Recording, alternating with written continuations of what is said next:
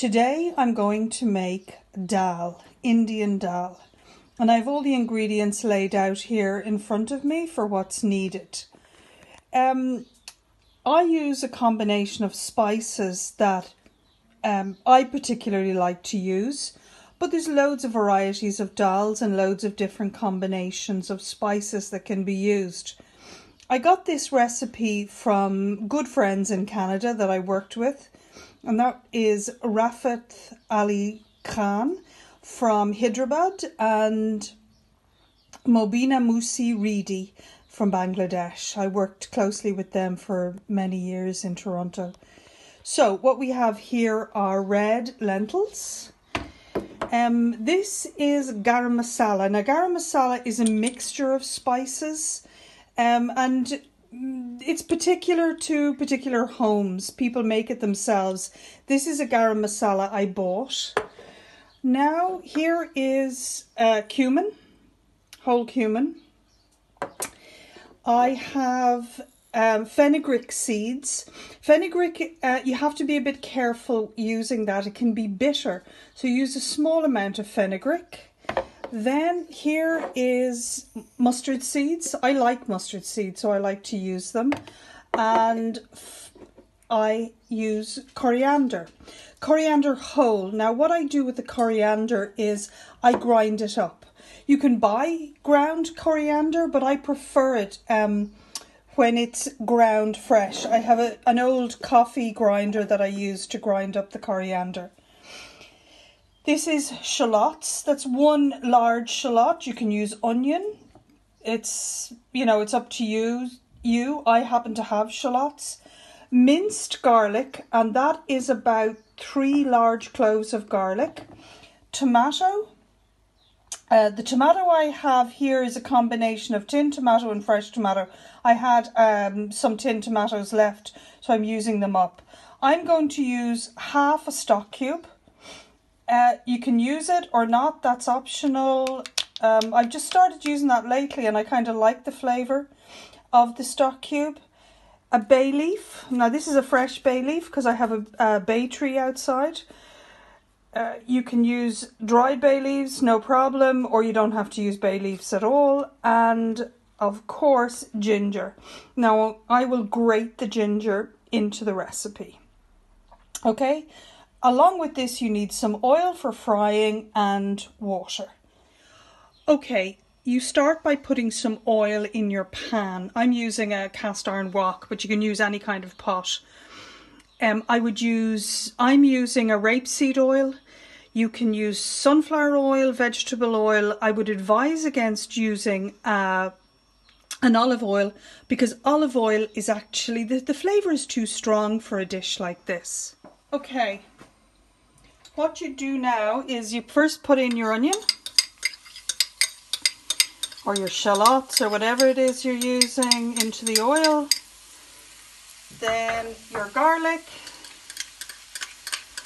your chopped garlic. Then a teaspoon of cumin. Maybe a little bit more cumin, a little bit more than a teaspoon. I like poppy seeds, so I'm going to put in a heaped teaspoon of poppy seeds. As I said before, just be careful with fenugreek. Fenugreek can be a little bit bitter. So I'm putting in a half a teaspoon of fenugreek. The ground coriander seeds is really lovely and sweet, and it can take a lot. So you can put in 2 heaped teaspoons of coriander, ground coriander seeds, and then you put in your tomato.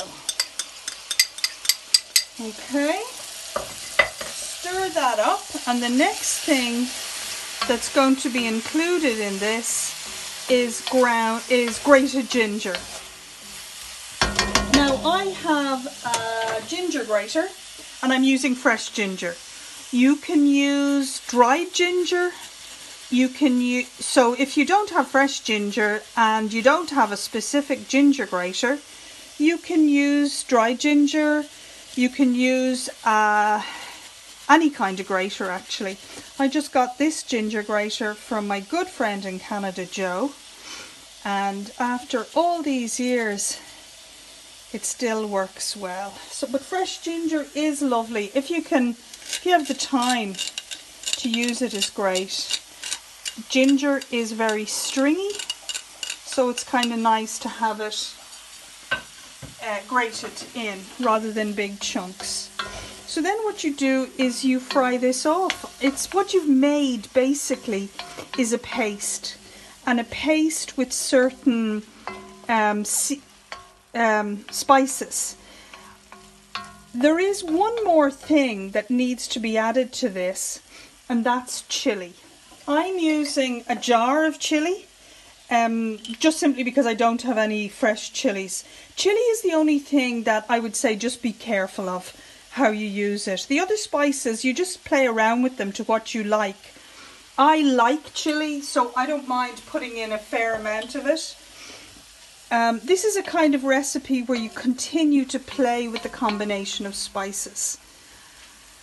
So, if you run out of oil, I tend not to put more oil in it. Indian food can be a bit oily, so I just add a little bit of water to cook the paste. So what you're doing is you're cooking the paste out now.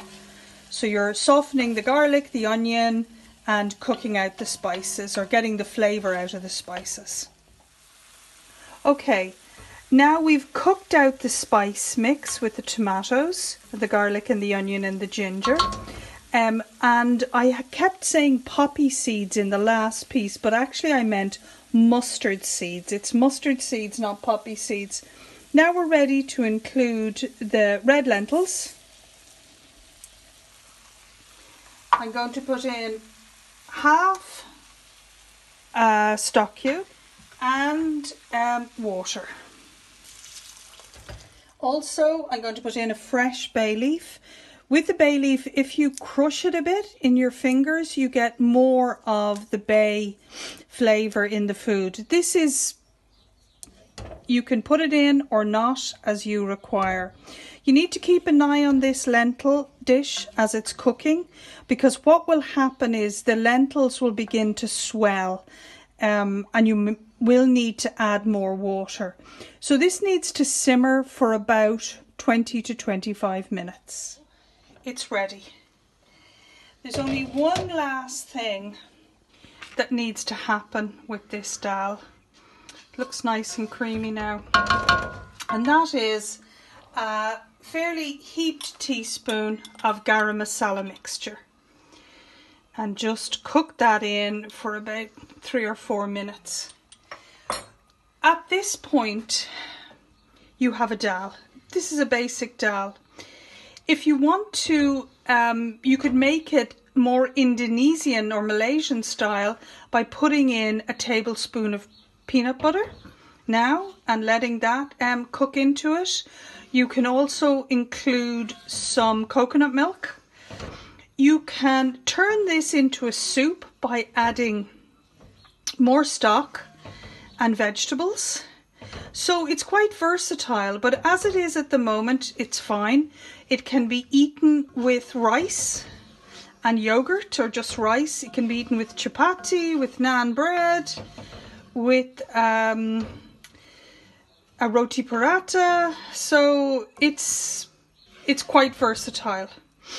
What I'm going to do is I'm going to add a little bit of more water to it and some vegetables, and I'm going to eat it with rice and barbecued chicken in about 2 hours. Okay, thanks very much now. Bye.